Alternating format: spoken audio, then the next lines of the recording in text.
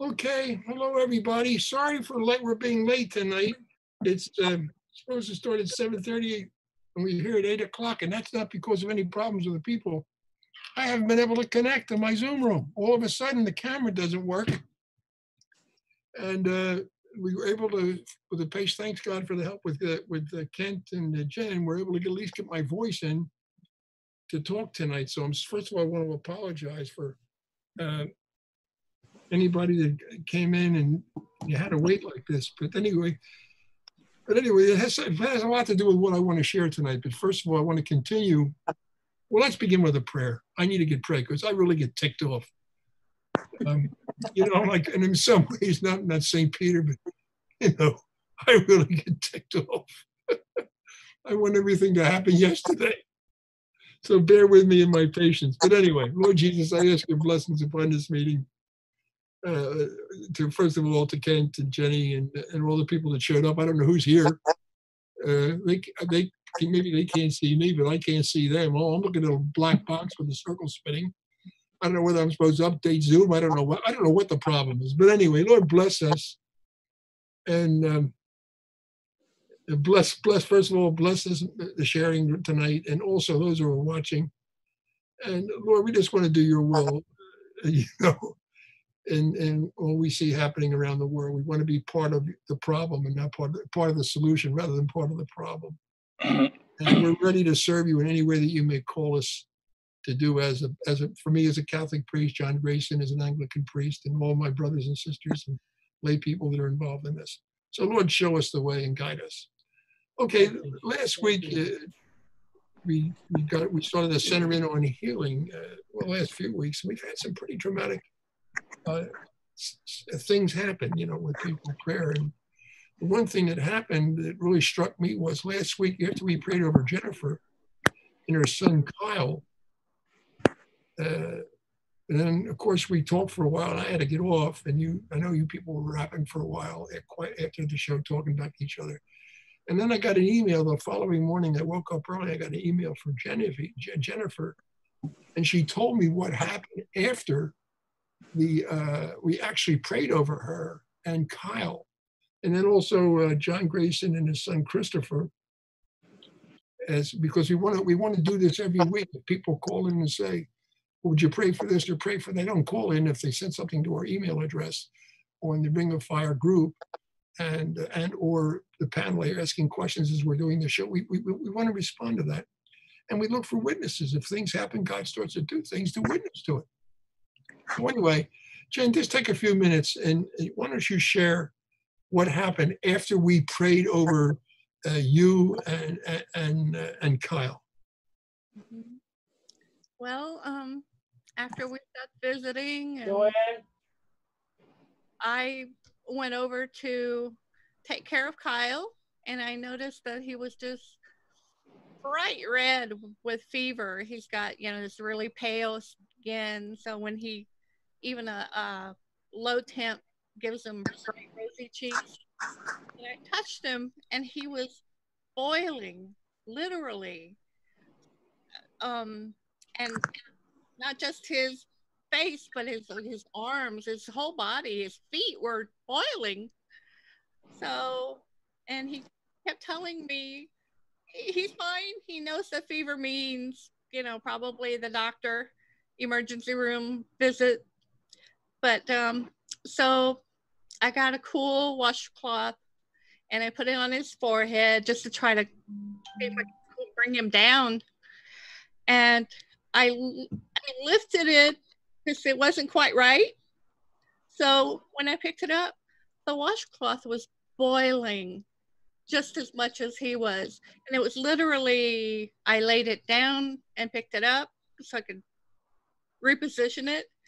And wow, it was as hot as he was. And so, of course, my husband and I are saying, oh my goodness, COVID-19, we take him to the ER. They're going to make me go home. And Kyle will be in the hospital by himself. But he can't speak. And, I just saw the whole thing happening in my head. So And Kyle kept looking at me, and he was just so worried. His eyes, he was staring into my eyes, and he kept saying, like, it was kind of like a moan, like he was breathing and moaning at me and then looking at me. And so, well, Kyle, what, are you in pain? What can I do? And he's, no. And he'd repeat it. Do you need something? You kept asking him yes or no answers. And then he finally stretched out the moan to where I recognized it at his version of "I love you, Mom." And I said, "Oh," but then he had the worried look. I said, "Babe, I love you. I love you forever." And then I said, "Do you want to pray?" And he nodded vehemently, like, "Yes, finally she understands me." So I said, "Well, what do you want to pray?" I said, "Do you want to pray to Mama Mary?" Yes. So for 3 hours straight, I gave him some Tylenol in his feeding tube and kept putting cool compresses on him. And for 3 hours straight, I held his hands, but he put his whole arms, holding my arms down onto his chest so that I wouldn't move. And just kept praying for 3 hours straight. Hail Mary in English, French, Latin, and just kept on going. And suddenly, like at the end of 3 hours, I touched him, and he was cool, really, really cool to the touch, dry, cool. Look, I'm turning red talking about it. And he just, I said, "Well, you look like you feel better." And he said, "Yes." I said, "Well, did Mama Mary come say hi?" He said, "Yes." And then he just said it again. He told me he loved me. And he said it a bunch of times. And I was able to clean him up. And so he told me, he tells me to go to bed. He squinches his eyes together, like, "Go to bed, Mom." So, but I'm here in the same room with him. So in the morning, he had a massive cleansing, if you get my drift, as Father would. And he has been healthy, no more fever, able to eat again, eating well, and wow, no more.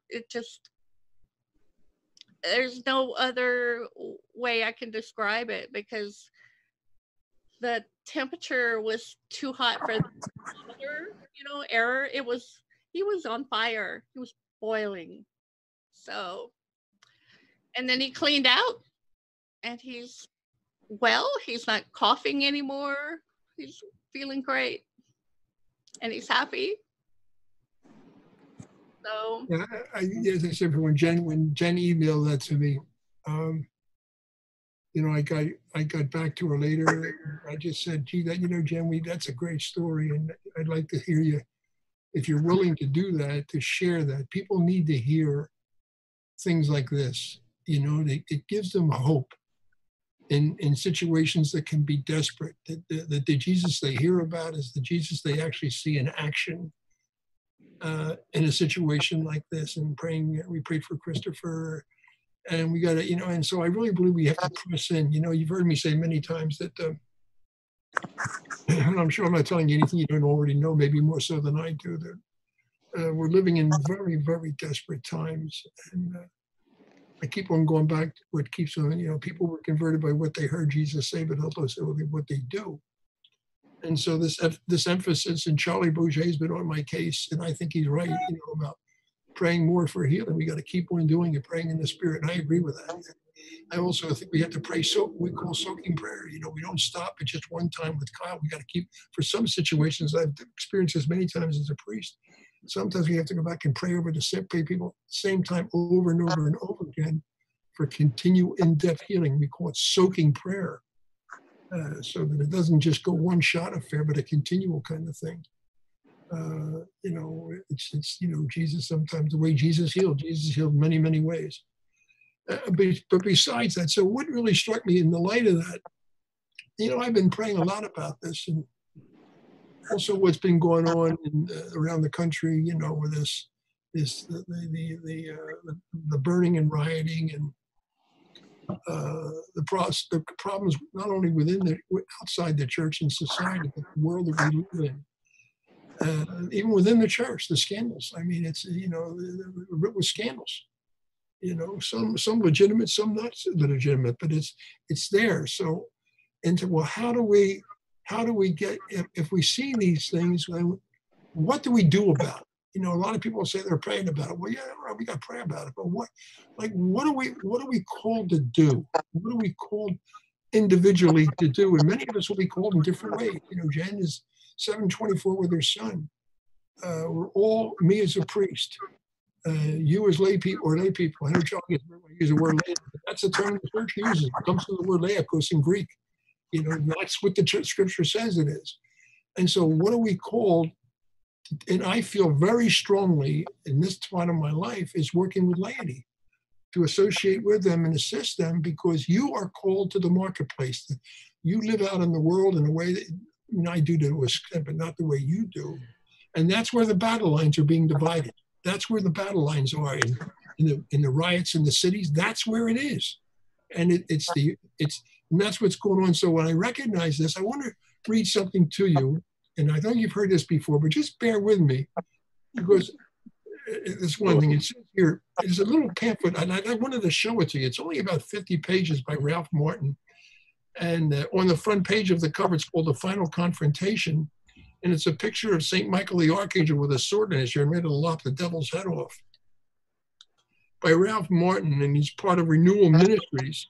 It's an outstanding book. But anyway, he quotes something that Cardinal Carol Latoya, who became Pope John Paul II, and this was in 1976, he made this statement coming to Philadelphia, speaking at a Congress, the National Eucharistic Conference in Philadelphia. He said this. I'll quote it. This is in the back of the booklet. It says, many years ago, Pope John Paul II said, we are now standing in the face of the greatest historical confrontation that humanity has ever experienced.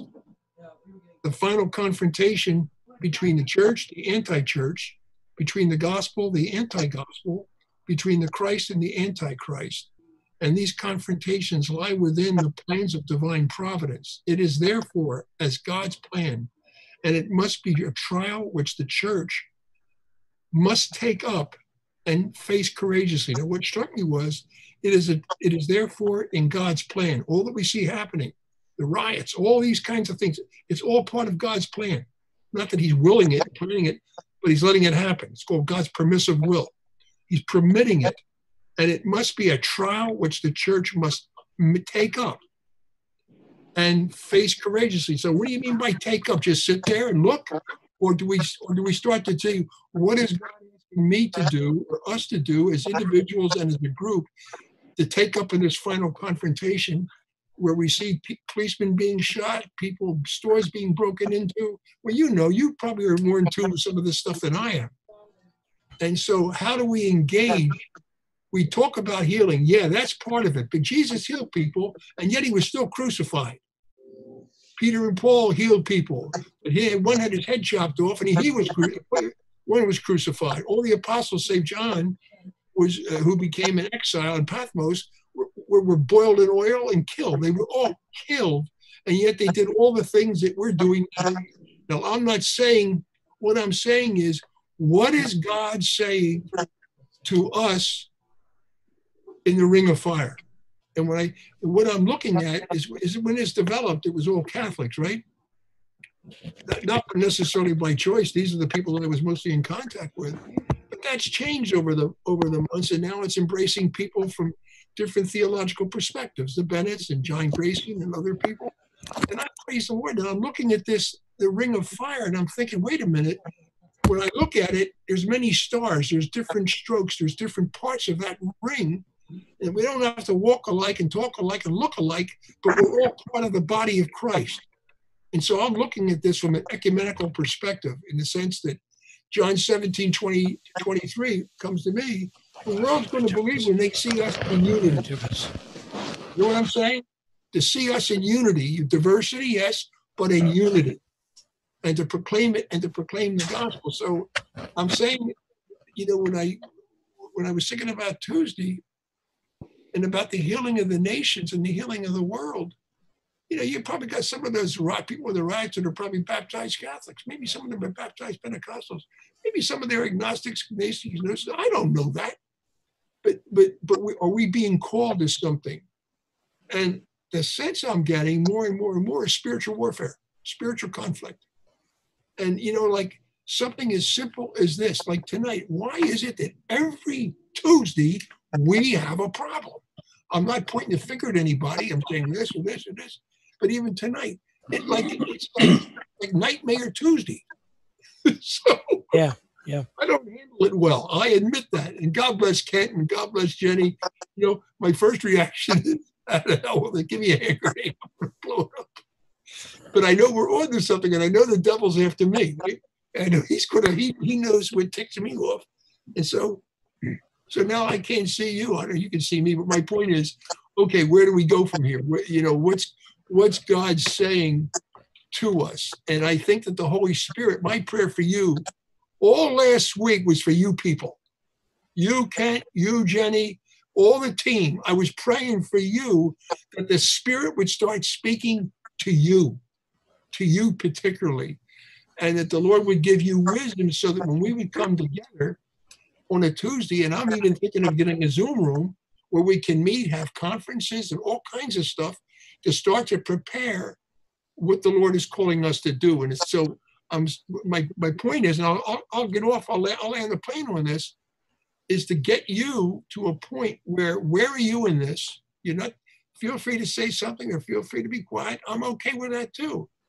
It's like, do you and do we want to follow him where he's going to lead us? That's my point. Wherever he leads us, where's he going to go? Are we ready? Are we ready?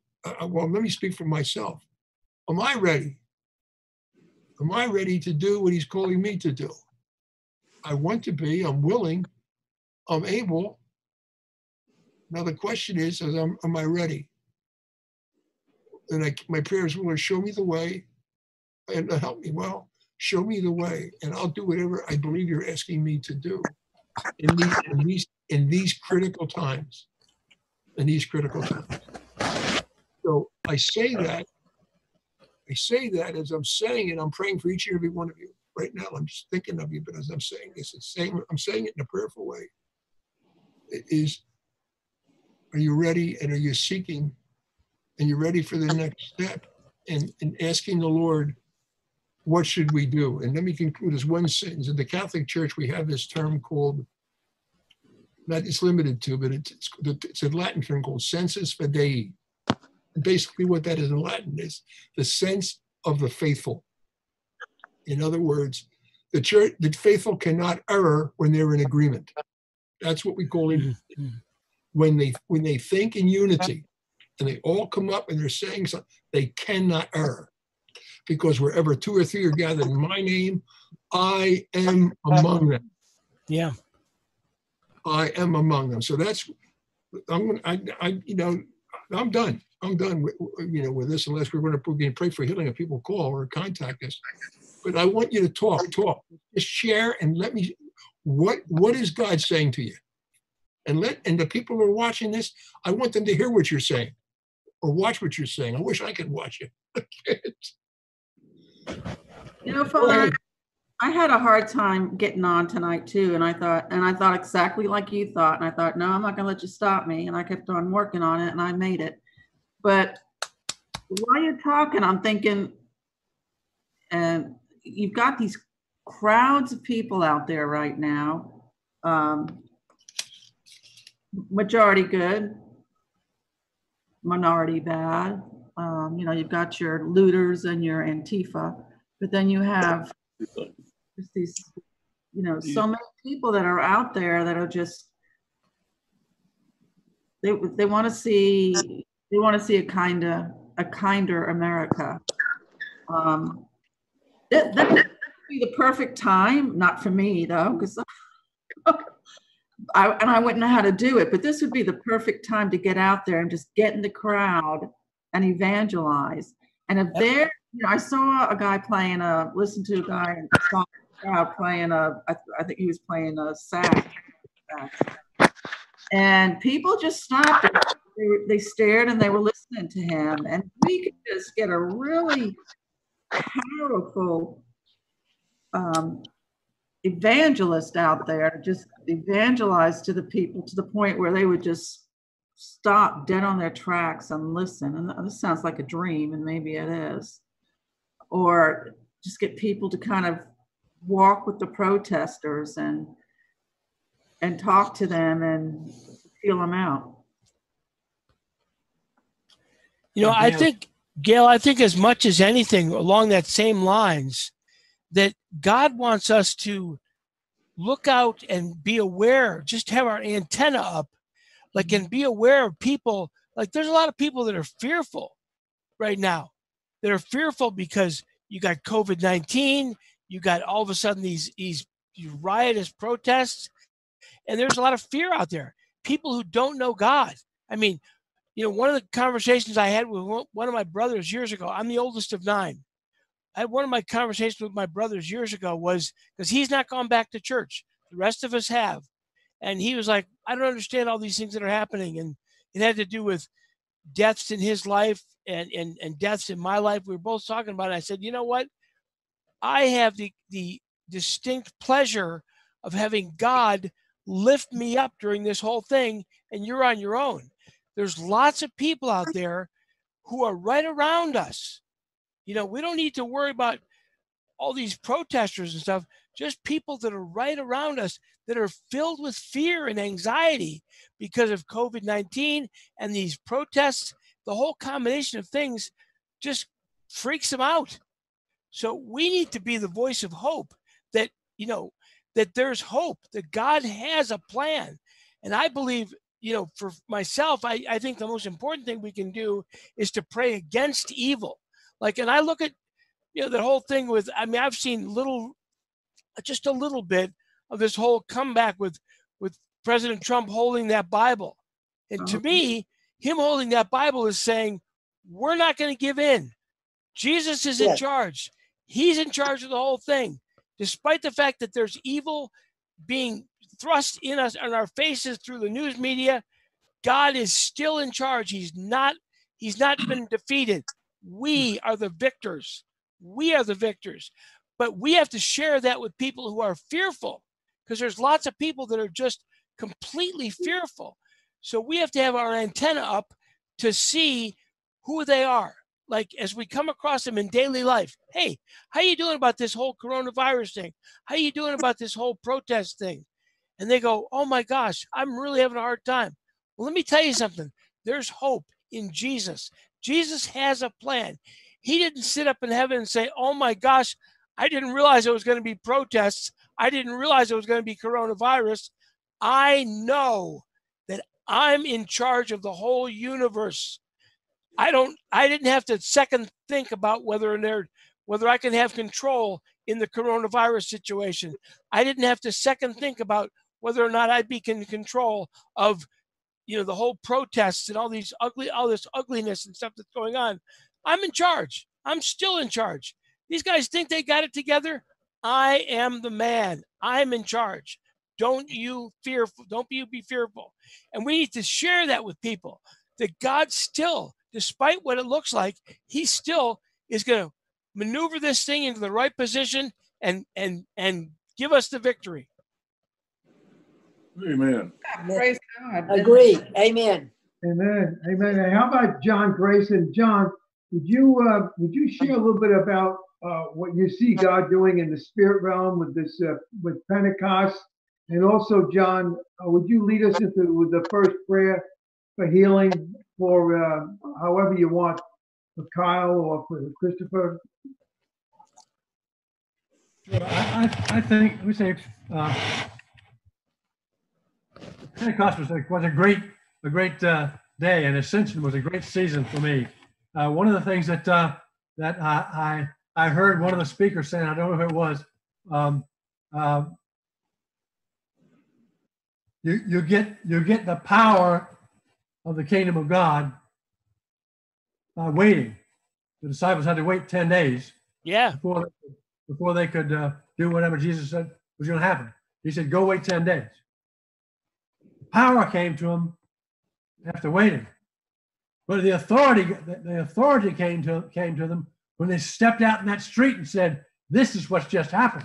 And so you get power and you get authority. But in Matthew, Jesus called his disciples out and he gave them, in the King James it says authority, and another version it says power, and they're not the same word. They're used synonymously sometimes, but they have different meanings. And I believe that we have probably, as a church, have sat back and waited long enough, and it's time to step out.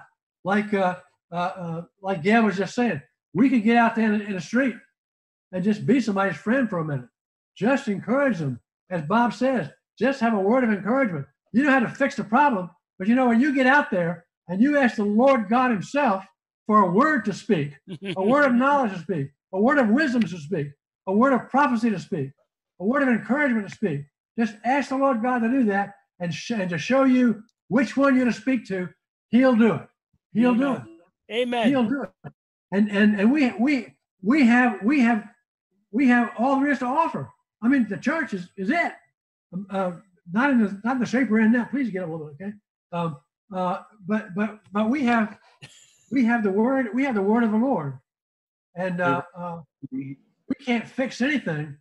But nothing will get fixed if we don't go. Because Jesus said, "Greater things will you do than I have done." But when you wait and are empowered, well, we've got the power now. Amen. Now let's take hold of that, not with any kind of sassiness or any kind of audaciousness, but with a humble awareness that God has placed in the vessels such as you and me, the awesome power of heaven to make a difference in somebody's life. And so I believe that is what we're supposed to do. I believe that is our calling. And we don't have to go to special school for that. Just get on our face, trust the Lord, call out to the powers of heaven to come and move in us. And that was what I was so undaunted about last week. I hope I didn't offend anybody by saying, the power's in our hands. The power's in our hands to do some of these things, a lot of these things. And the devil's just tricked us into thinking we don't really have the power. Well, baloney, we do have the power. That's what Paul says in 1 Corinthians 12. Yeah. And when I got baptized in the Holy Spirit 37 years ago, nobody told me I was supposed to have all 9 of those gifts. I got to get the tongues. I thought that was far as I thought I was a one gift guy. No, God says you're all 9 gift folks. Get out there and call upon me to fill you to overflowing, and then go out and do it. But don't sit back and wait for me to drag you out of the house. Get out there and do it, because activation of the gifts comes when we get out and do it. That's when the authority comes to get out and do it.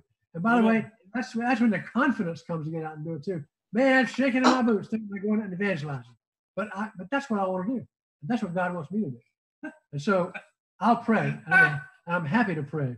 Pray for Kyle, and with Christopher and I were praying for Kyle. And by the way, Jennifer, if Kyle needs a super duper wheelchair, Christopher has one he'd love to get one for Kyle. That's right. Okay. But I think, by the way, Jennifer, thank you for that testimony. And I believe that our place right now in all this, in the whole flow of what God's doing, is to say, thank you, God. And I know you do that, but I think we just need to give God praise. We need to give him thanks. Thanks for the glory that is already revealing to us, day after day, week after week. And yeah, all the stuff outside, out in the streets and the stuff that looks bad is exactly what the devil wants us to keep our eyes on. So we won't do what God wants us to do, is to get out and as Gail says, go make a friend with somebody. Just go encourage somebody. Just go walk alongside somebody. You don't have to don't protest for them. Just walk alongside. Walk alongside them and pray. Pray for them. Get out there and pray. Your prayer has more power than you know. Especially when you are trusting that God has sent you out there as an ambassador of grace in the midst of all this disgrace. And do it. Now I'm gonna be quiet and I'm gonna pray. Charlie asked me if I pray. I will be glad to pray. Anybody else need prayer that we want to pray? Has anybody called in, Jennifer, that we want to pray for? Not yet. I've been checking carefully. Okay. Plenty of people are watching, and they're happy to see us. Good. Well, we're happy to pray. I have a praise report too from Morehead City. A dear friend of ours had a stroke back in September, and wasn't sure she'd ever be able to get much use out of her body, but she has persevered. We've persevered in prayer. Betty, yeah, and she is making enough headway that she expects to come home as soon as her husband can get the doors widened for a chair and an extra wide toilet and that sort of thing. So she's coming home. That's a praise report. We're going to continue to pray for Betty. Betty is her name. And we're so grateful for the opportunity that we have to see the power of God. Yes, moving. So yeah, Father, we thank you for Kyle, Lord. Christopher and I are so blessed this week to be praying for Kyle and to be considering, oh God, how we can serve Kyle and Jenny and Jenny's husband, and just to serve you, oh Lord God, in prayer. Thank you, Lord. That's what we can do. We can't go so much, but we can sow some prayers, and so we will, oh Lord. We're so grateful. We thank you. We speak healing and blessing and encouragement and grace and everything that Kyle needs and everything that Christopher needs. Christopher was born blind and he sees now, and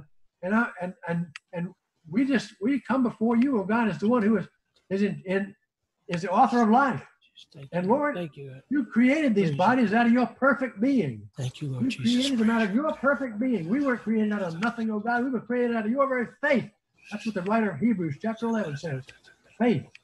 Faith is what you created us out of. Well, Lord, if you created us out of your perfect faith, and something's not perfect about us right now, Lord, I pray, touch us again, oh gracious God, and restore that which you have created, and which you have redeemed by the perfect blood of Jesus, and get glory in us, oh God, wherever we are, at whatever stage of healing we are. Oh God, we want to glorify you and bless you and give you praise and honor. We want to pray for all those people who are wounded this night. Pray for George Floyd's family, for his brother and his family, and for all those folks who are just so confused they don't know what to do except raise hell. Pardon me. Amen. That's it. Just to get joy of the enemy. But oh God, there are those who really don't want this country to settle down and to be. But we do, and we know you do. Thank you, Lord. Thank you, Lord. Thank you, Lord. We bless you for our president and for all those who are in leadership or who are stepping out to do what they can do to make things better. And we ask you to bless them, Lord, and to raise up godly leaders and godly leadership at every house, oh God, from the White House to my house, and every house in between, that we may bring glory and honor to you, oh God, and blessing to your people in Jesus' holy name. Amen. Amen. Amen. Amen. Keep it up, everybody. Keep talking. Good way. That was a great word, John. If I may, I'm sorry, I had another thought. And this would go out to the audience. I mean, if they know anyone that's in protest and walking the streets, and if they know that the person's a Christian and that person can sing, then I would ask that that person sing while they're protesting, sing God's praise. Nice. You know who's really good at what you just did, said, John, is Charlie and Lydia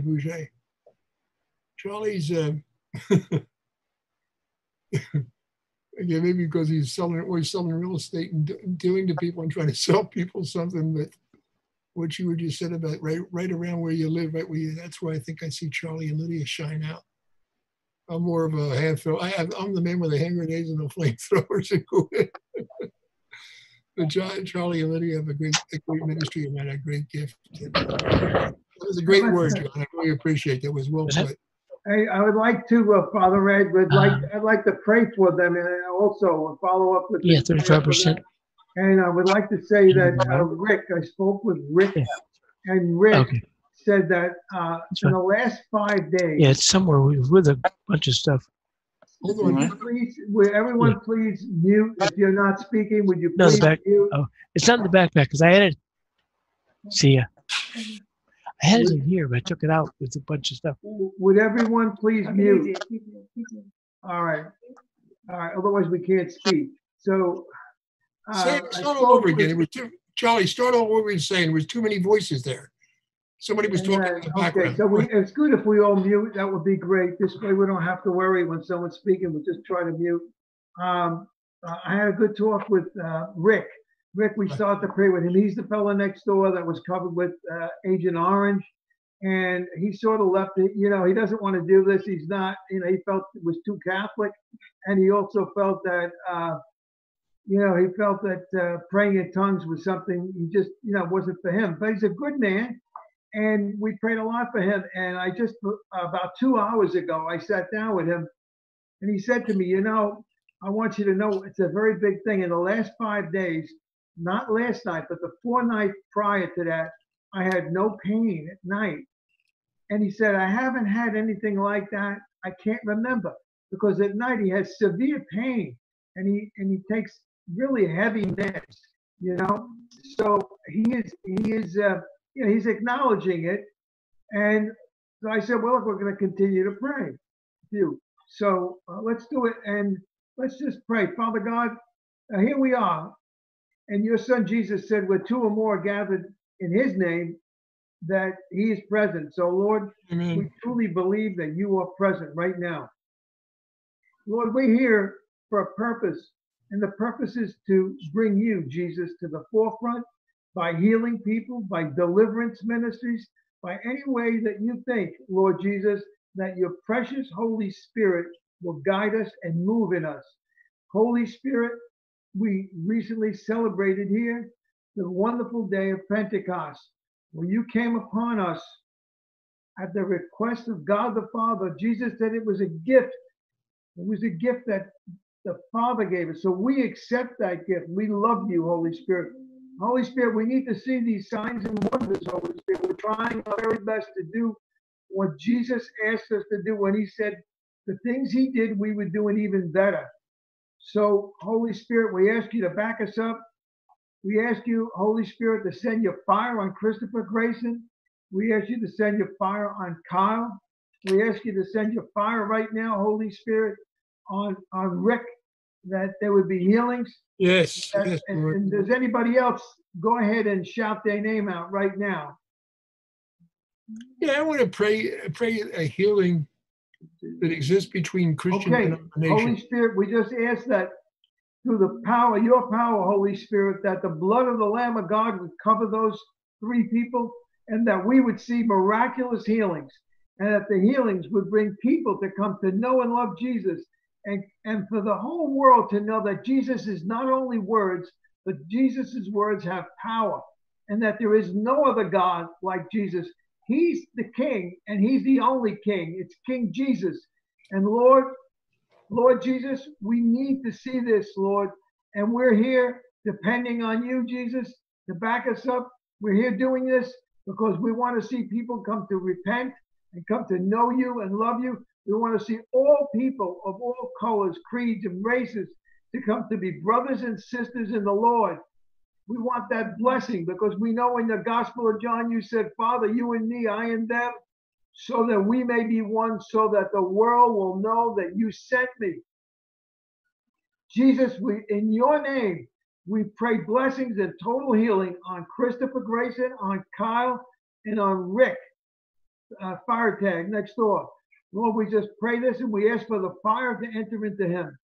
In the name of Jesus Christ, we stand and we thank God for you, Jesus, and we pray with thanksgiving and expectation, Lord, and great faith. Help our faith. Give us more faith. We pray that. We pray for our country. We pray for this, for the folks, for peace between all races and all religions. And we pray, Lord, that your will would be done on earth as it is in heaven. And we pray these things, Lord Jesus, in your precious and holy name. Amen. Amen. Amen. Hey, Charlie? Charlie? I had a holy hunch. Butler and Ann. Butler, we would like to hear your thoughts. You started sharing a little bit earlier about our country and what's going on in our country, if you'd like to share.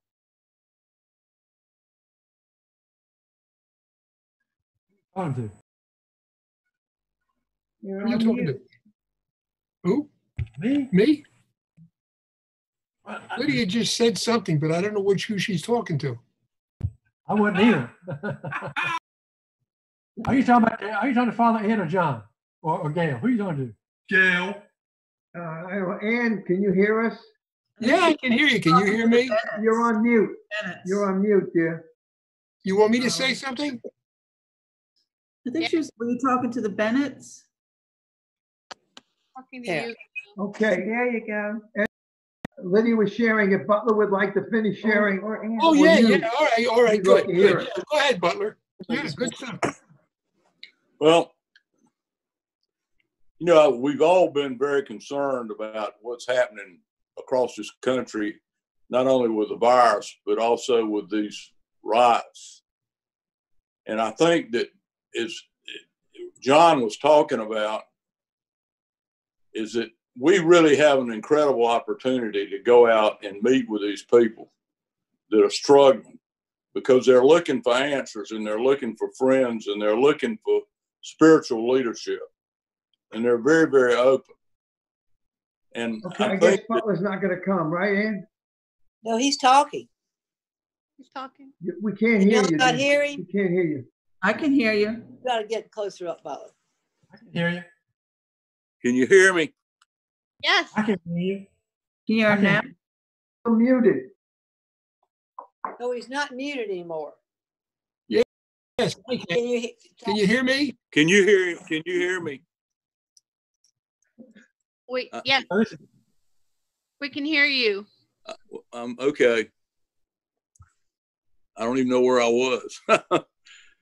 I just feel like that I'm just concerned. And the thing that worries me is that what's been happening in this country in my lifetime is that we've had these problems about every 2 or 3 or 5 or 10 years where something really bad happens and it brings the American people's attention to the challenge that we have. And we all rally and we may even go overboard. Jennifer, can you hear us okay? Yes. Yeah. Yep. For some reason, Ann and Butler, we still cannot hear you at all. Well, it sounds like, Charlie, that everybody can hear you, but you. I can hear him. Can you hear me? I can hear you. Okay, I can hear you, Bennett. Well, but what I was saying is that what we've just got to get, the Lord wants us to be able, a lot of these brothers and sisters that are challenged with this challenge that we have now, this racial issue, are people that are also believers. But we're having a very difficult time really helping them understand that we really care. I think it was Gail that was talking about earlier that really kind of got me thinking, was that we've talked about this problem for over a week now, and we know the problem, and we're all just totally heartbroken about what happened. And one of the things that we need to do is to move on from the thing that happened and move on towards a solution. And I think that the only solution is really what John and Ed and we're all talking about, is God has given us power the way God changes the world, it looks to me like, is he changes it one person at a time. Only he can change hearts, but he empowers us to be able to change the hearts of people that we come in contact with. And so I have all these ideas that go through my mind all the time about how we humans are going to solve a problem, but we can't solve it. Only Jesus can solve it, and the Holy Spirit and the Lord. And he uses us to do that. And I agree with what Ed said, is that we all want to do what God wants us to do, but the time has come for action. And I think Charlie and I talk a lot about the evil that's in the world. We keep letting the evil just kind of float by, and we really don't call it what it is. I know as a businessman that one of the things that you have to do to solve a problem, you got to clearly define what the problem is. And then you got to apply certain criteria to solve it. And it would seem to me like that's what God has taught us how to do. So I had this idea when I was talking a little earlier about, I was going to tell you all about this meeting that I was in with these men that were really amazing people, like this group here, no different than us. But they, just from different parts of the country. So some of the people that were on this call this morning were in Germany. Some of them were from Africa. They were scattered all across the country, just like this call is. And they were all know that the answer is Jesus. And we know in 2 Chronicles that Jesus told us that if we would repent and change from our evil ways, he wasn't talking about the guys that are burning down the buildings. He was talking about us. And so I just think about these things a lot, and I appreciate what we're trying to do here. And I'm open and I'm with you. And you got anything you want to add? Well, I think we're talking about two different things here with what's going on in our country. I think we're talking about the people who were concerned about what happened to George Floyd. And so that, as Butler said, has been recognized. We've heard several people say this was an opportunity for us to come together in unity, because no one believed there was any controversy over what happened to George Floyd. We were all in agreement with that. And so we have agreement. So why are we having all this protest? So, and I think that we were talking to John Grayson before everyone got together, and we were in agreement with him that there is an element of our society that wants to do harm to our country.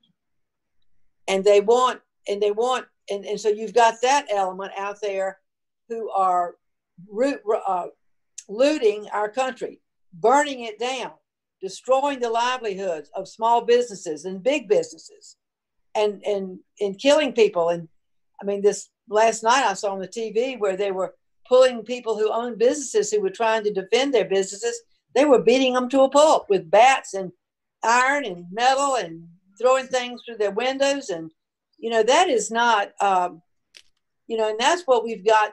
I think our president is trying to stop that element of it, but we've got to be able to get a grip on these, something has got to be done so that the African American feels safe, and so that the police are respected. And I think that a lot has been, progress has been made since the last time this happened. And the police are really trying in many areas, not in all, I'm sure, because of what happened to George Floyd, but the police are trying. We've met with groups of police officers who really care and who are really concerned about the spiritual life of the police officers. There's not a very high, I used to think there was a very high percentage of the police who were believers, but it seems that they tell us that that is not true. There's only a small percentage of the police who really know Jesus and really are trying to follow him. So, that's one thing that we could really pray for. But I really feel like that this idea of this racism, this that's so much a part of our culture, how do you deal with that? It's a very difficult problem, and Butler and I have discussed it a lot. And I don't know that we don't have the answers. Only God has the answers. And I know, Butler and I believe we came to learn that our purpose in life is to love God with all of our heart, soul, mind, and strength, and love our neighbors ourselves. And then many times we don't do a good job of that. But that is what our purpose in life is. And so if we all had that as our purpose in life, the great commandment, I think that we would be able to see things differently. And we would, to try to begin to love people that are not like us. And I know, John Grayson as a pastor, as a priest, would have, and Father Ed, y'all have, have a congregation, have people that you accept and love in your congregations, regardless, unconditional love, sacrificial love, the way Jesus loved us, sacrificially. I understand that the first time the word agape appeared in the scriptures was in John 3:16, that God so agape the world that he sacrificed his son. And we've got to be willing to sacrifice to get out there in the midst of these crowds. And I was just thinking that, I think it was John who was talking, that I was thinking about the Israelites. It was time for the Israelites to move on and move into the promised land. But they had a big obstacle. It was called the Jordan River, that they had to cross over it. And so God said, consecrate yourselves, for tomorrow you will see great things. But first of all, they had to put their feet in the water. And when they put their feet in the water's backed up and they walked across on dry land. Again, just like the Red Sea. And so I think that we've all got to put our feet in the water. And we've got to get out there and we've got to ask God to show us, give us divine appointments, be able to talk to the people, share. Butler and I often say, if people only knew what we knew about God, they would all want in. They would all want to be a part of it. They would all want to know it. So how do we share what's in our hearts and the experience that we have with God with those protesters out there? And so it's, or to the businessman who's lost his livelihood. All of his life savings have been gone up with these looters who are just running free. Yeah. No, and I don't know the answer, but God does. One of the things that touched me so deeply was after so much destruction in different cities, then you would see someone come with a broom and with gloves on, and they would start cleaning up. And that is, and then another thing is you would see, all the violence, all the bloody violence and the ugliness of it. And then you would see two people very different to hug each other or to acknowledge one another or just to listen to one another. So it's simple. I don't mean to oversimplify it, but sometimes, like you said, if we're out in the middle of a crowd and all we have to do is just to say a good word to somebody and give them a hope.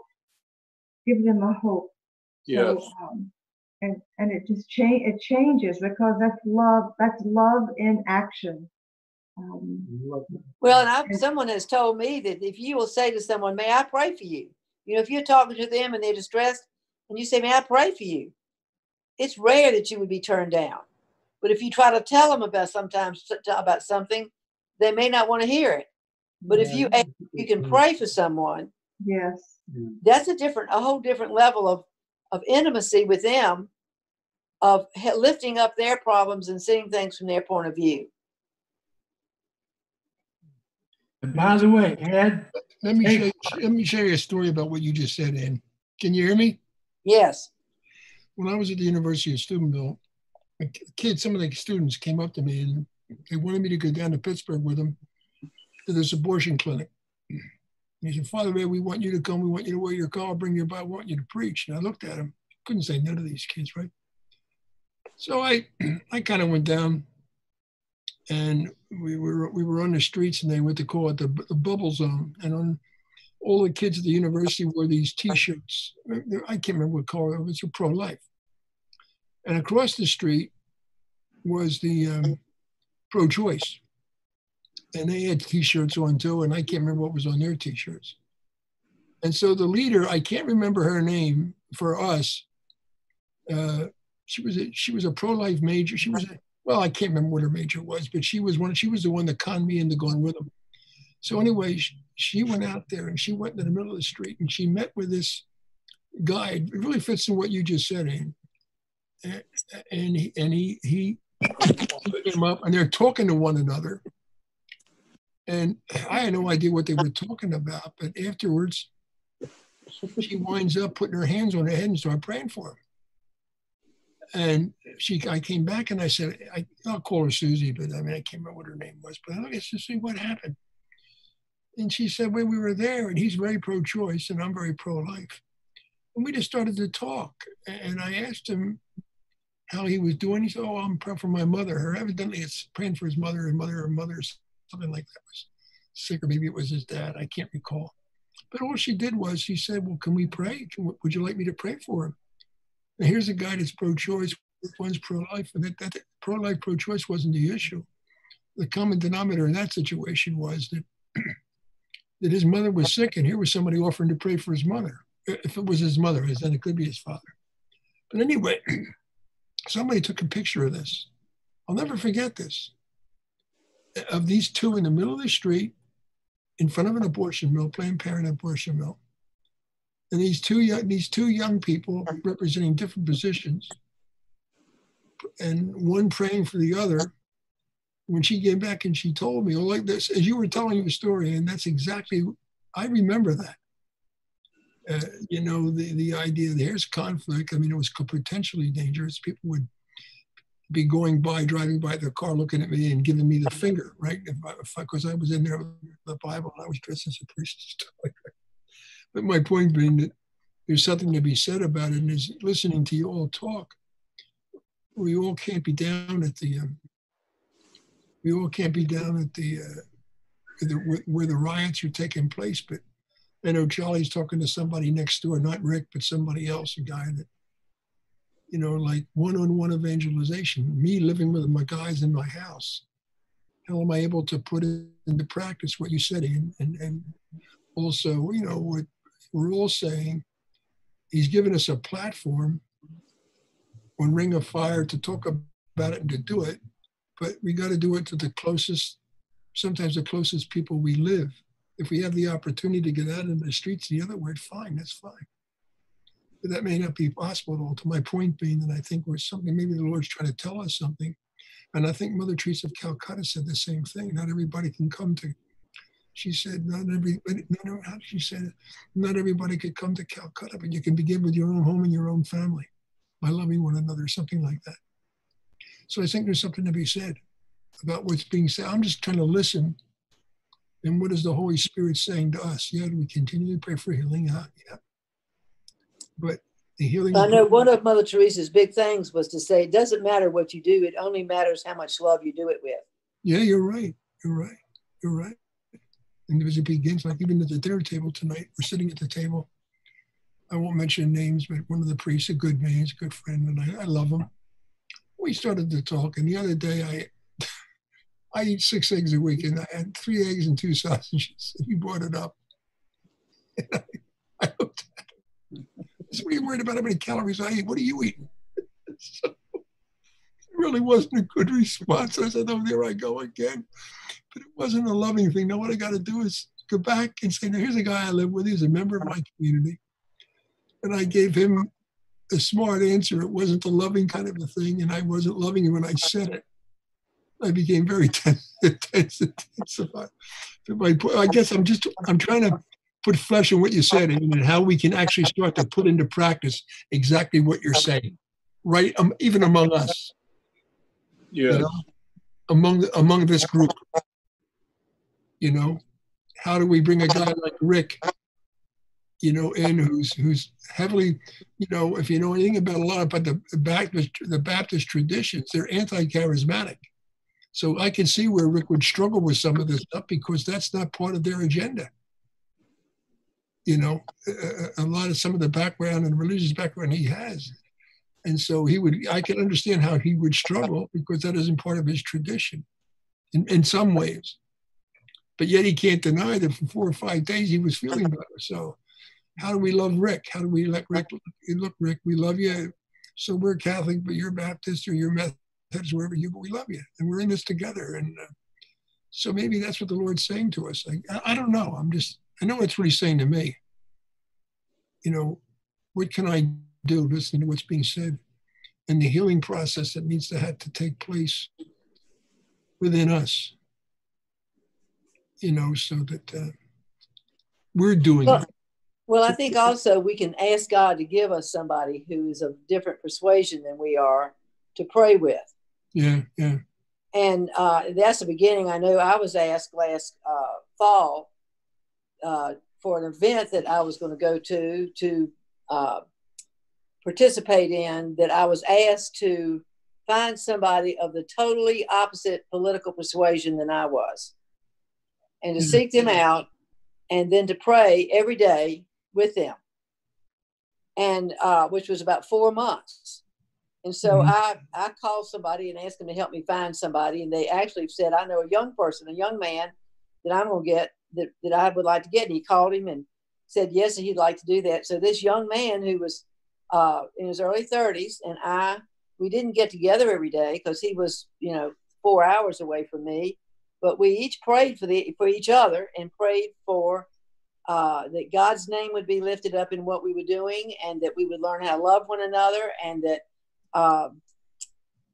that several items that we were for what we were getting ready to do, and then we would talk on the telephone every 2 or 3 weeks, 2 weeks. And we just had the best time together. We got to know each other really, really well. But now we've sort of, because that the event is over, we've only got together one time. And I've been thinking today that I need to call him through this. And he really works.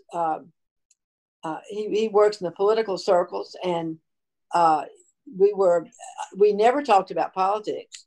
We only talked about the Lord, and we prayed together, and we got to be great friends. That's great, isn't it? So I think that's what we need to do with others, and begin to share our hearts together. And y'all know how to do this. Y'all are much better than we are at this. I mean, you do it every Sunday. And so y'all are the ones to tell us how to do this. So many times we go to church on Sunday, and some of us go maybe more than once a week. And then we leave, and we may pray for people that we know, maybe in the workplace or a friend or a family member. But we never walk down the street or in the store and pray for someone. And I'm just, and I'm just shooting from the hip here. I'm just, the wheels are spinning, and the Father Ed, priests, the evangelists, the pastors, they have a big audience. They have a large audience, and they can talk to the masses. And it shouldn't. I mean, it shouldn't be about just praying for friends or family members, or waiting for someone to ask if they want, if they need prayer, to ask you for it. I mean, I can't really grasp it right now, but I mean, just walking down the street, being in a store, or walking down the street and seeing someone where your heart just kind of sinks when you look at that person and think, oh, geez, that person really looks sad.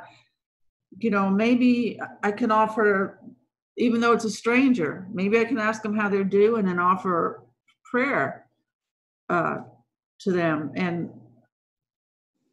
But I think this is the word we've got to get out in the churches as well, because when we go to church, we know that we're supposed to pray for people, but we don't actually go out and actively do it.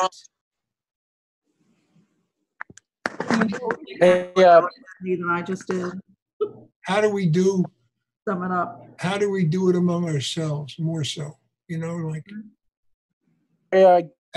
I think you're absolutely right. I'd just like to say one thing here.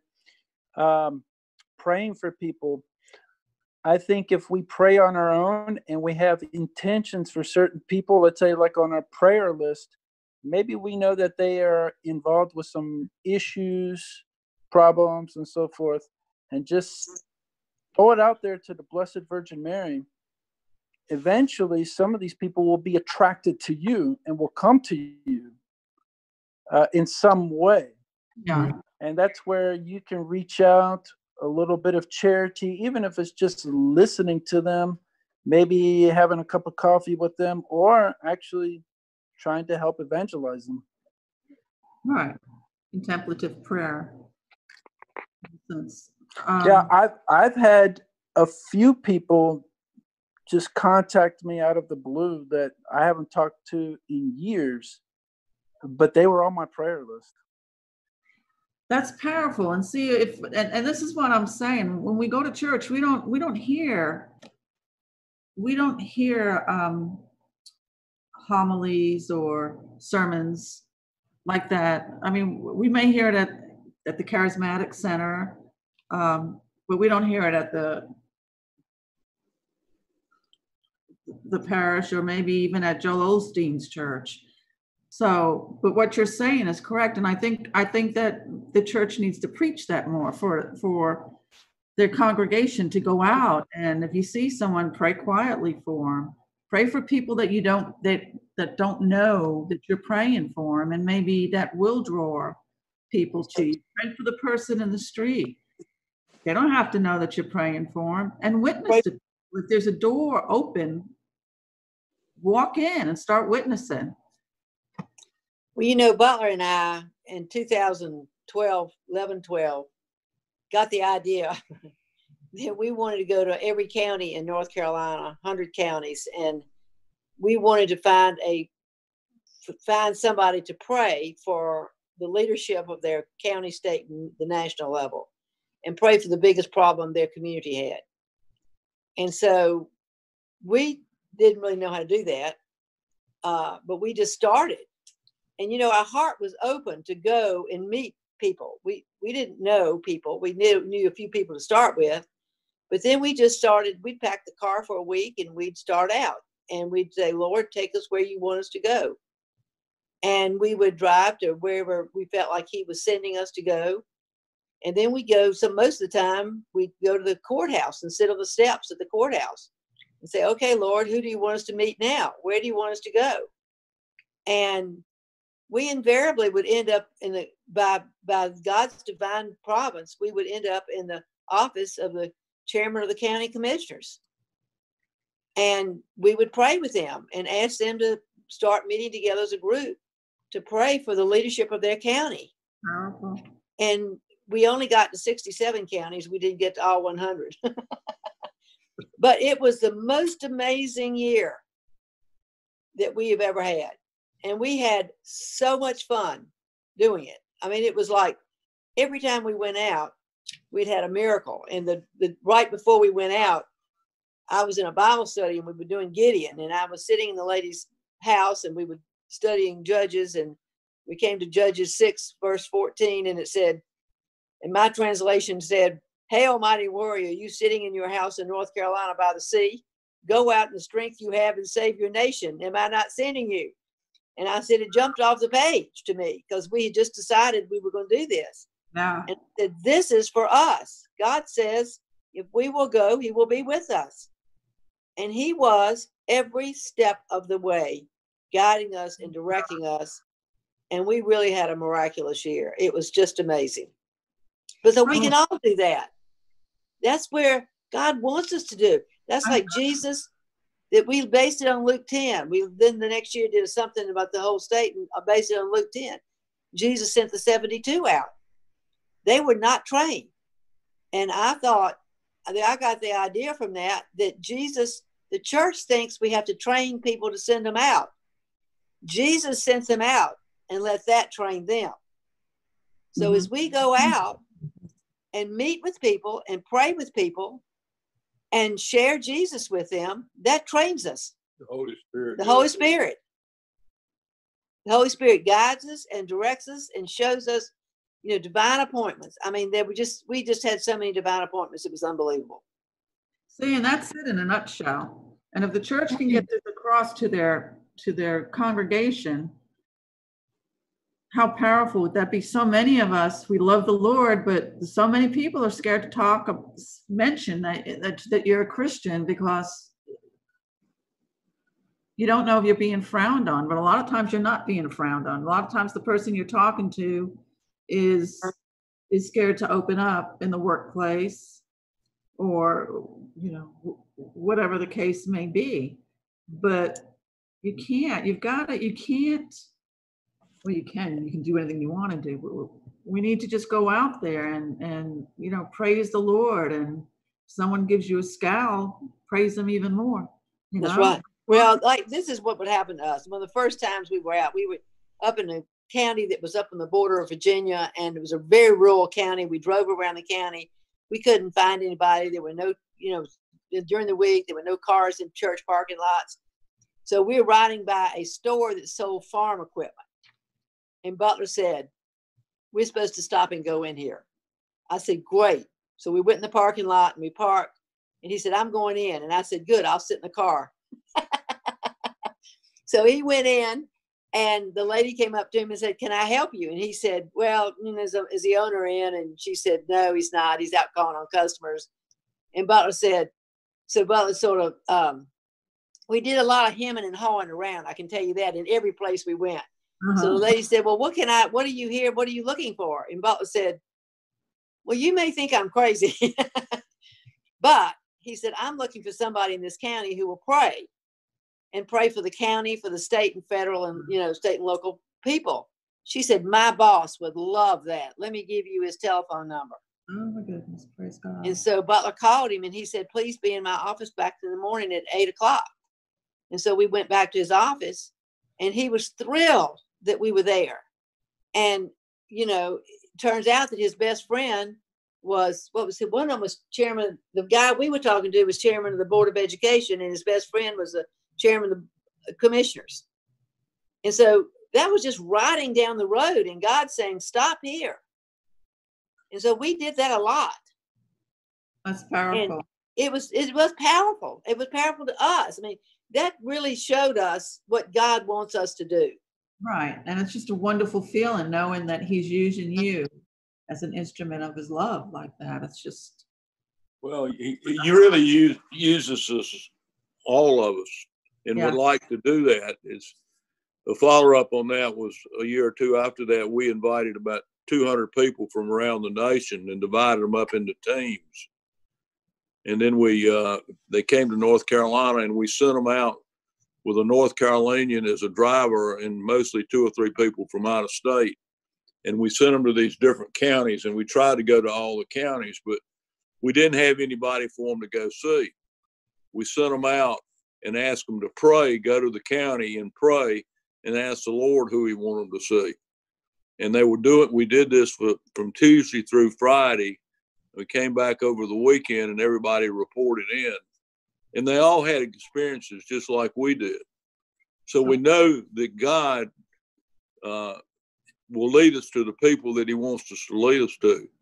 And the people that had helped the most in that were the people that actually went out and did it.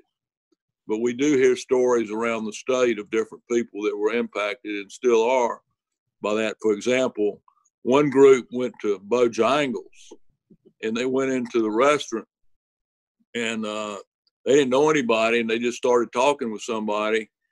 And pretty soon, they ended up in the middle of the restaurant with everybody in the restaurant holding hands praying.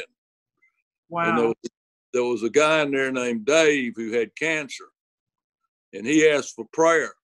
And all this took place in like September or something. October.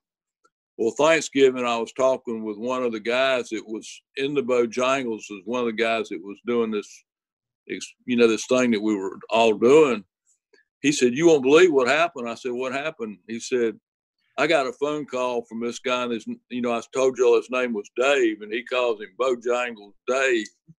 And he said, he called me and told me that he's cancer free.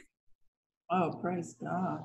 And so it's just, when we turn to the Holy Spirit and ask the Holy Spirit what he wants us to do, it really works. But when we do what I have a tendency to do sometimes, is make this plan, like we're going to do this and do that and all that, it doesn't work very well. And so what we're really all trying to do, and I know that's what we're trying to do on this call, is we're trying to not start a new work. We're trying to join in with what God's already doing. I like that. I like what you just said there. Yeah. What's he doing? Yeah, that's right on the money. That's right on the money. Well, you know, everybody today is a little fearful and has lost a lot of hope. And it's a wonderful time to go out and encounter people. Evangelize. You know, yesterday I had, when I was in friends of mine, and this guy tells me, he says his sister, he's going out to see his sister next week.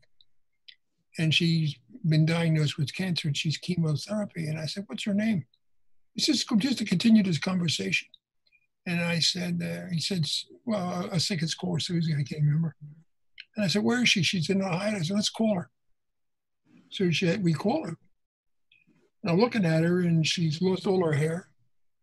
And she's trying to be upbeat. And we're talking. And I said, I'm Father Ed Wade. I know your brother real well. And he told me about you. What? We started to share. And I said, do you mind if we pray over you? And I said, now look, what we're going to do is, this is just what you're saying, is that she had her cell phone. She was on her FaceTime, and I had FaceTime. She was in Ohio, and we were in Texas. And I said, we're just going to pray for you now. We're going to pray in English and pray for healing. And those, oh, yeah, would you want that? She said, yeah. It's like, I'm going to pray in gifted tongues. I explained it to her a little bit. Anyway, make a long story short, we prayed over her. And I said before, she was completely bald. And she just put her head down. And we said, and so I looked at her brother and her brothers and his wife. And I said, let's all pray for her. So I put my finger on her head on my phone and just prayed over her. You know, obviously pray for healing and healing of the cancer and what have you. And anyway, and that only took a couple of minutes. And then she said, after it was over, she just looked and she was so grateful and thankful. She's by herself. And it's just like what you said, and you know, she's with what's going on, fear of the unknown and stuff like that somebody really cares. So that's what I'm hearing, you know, like this based on what I saw yesterday. And how can we, what's the best way to use this? This is what I want you to think about. What's the best way to use this platform that we have right now to do this, you know, to reach out? You know, I'll get a lot of emails. Will you pray for this? Will you pray for that? How do we do it? You know, like, Ian, one thing that happened out of that North Carolina adventure that came to mind is that one of the groups that went out, you know, we told you we sent them out in little groups of 3 to 4. Is they had such a good time, they got back to the DC area, and they decided that one group decided that it wasn't all the group, but this guy got his small group, and they went out and tried it.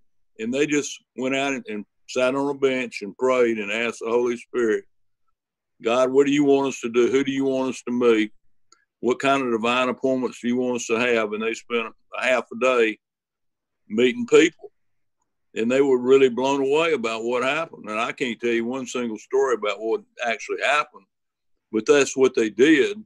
And they came back excited about it. So that's something we can all do. We can do that tomorrow. When we go to work, we can say, Lord, I'm going out as your ambassador. That's what we are. I'm going out as your ambassador. Who do you want me to talk to tomorrow? Set it up for me. Lead me to where you want me to be. Yeah. And I guarantee you, if we do that, almost every one of us going to meet somebody. Why don't we commit ourselves to do that this week? I mean, obviously I can do it here. They can meet people because I get emails all the time asking for things and stuff like that, so I can call these people. You know, there's different ways. Why don't we do that? It's just based on, that's what I'm hearing. That's been the total of our confirmation, is to pray for that. Charlie has another guy's meeting with it next door, not Rick, but somebody else. Why don't we make a decision to do what you just said, Bennett? You know, like, Lord, who do you want me? Who do you know? If I ask my Father, Lord Jesus, what do you want me to do? Here I am in Houston. Who do you want me to talk to today? Give me a divine appointment, even if it's on the internet. Give me a divine appointment. Here I am. I'm ready. Whatever it is, could be somebody in my house. Could be one of the guys I live with. Who knows? but to do it. Let's put that into practice. What do you think? Yeah. Get a shot. Let's do it. Let's do it. And Gail, you know, you started this, which was really great, Gail. And, you know, I agree with you 100% because we're not getting it from the vast majority of churches are not moving it with us. So, you know, my sense of what I did, you know, everyone has to make their own decisions is I go where I see it. I'll go where I sense that God is moving us. I'm not saying you should leave the church. I happen to went to 2 churches. We went to Mass because we believe in the sacraments, but we're not getting a movement in the Holy Spirit with people. We're not moving in the gifts that God is giving us and so forth. And we need it, and especially the young people. So search around, ask God to show you, you know, where you can be with people who will back you up, and they'll be with you. They're like-minded people. You know, I'm not saying you should change your denomination or church or leave the church, but what I'm saying, if you go out and you be with other people, search around. For you, it may be better that you look for a charismatic prayer group or something, or just folks, you know, who you may meet normally who have a like-minded, that you can pray together and start going out. Because to me, it's a lot better when you're with a group of people who are like-minded. And once the young people see that, what we've experienced, once the young people see the power of God moving, you know, they get excited, and they're getting excited about their faith because they can then start to ask questions and move in it. So I would say, you know, search for something in addition to what you have now. Yeah. And I'll pray for you. Yeah. And we can just ask the Holy Spirit to lead and guide us. You know, we pray, Holy Spirit, show us where you want us to go. Let's do it this week. Yes. Why don't we plan to do, each one of us in some little way, do that this week? You know, make it, and when we meet next Tuesday, we'll come up and say, okay, what happened? All for it. I love this. I'm excited about it. You want to give it a shot? That's our game plan for the week? Yeah. Yeah. We're in. Let's pray in the spirit as we go out, because we're gonna check out. It's a lot past. It's almost 10:30. Yeah. Our time over here. Lydia turns into a pumpkin. Shande Baruch Edono Kadeshade Are Baruch Ahora Ale Baruch Shalaya Mahabaru Baruch Baruch Belike Are Barra Mahabahuro Shande Baruch Mahara Baruch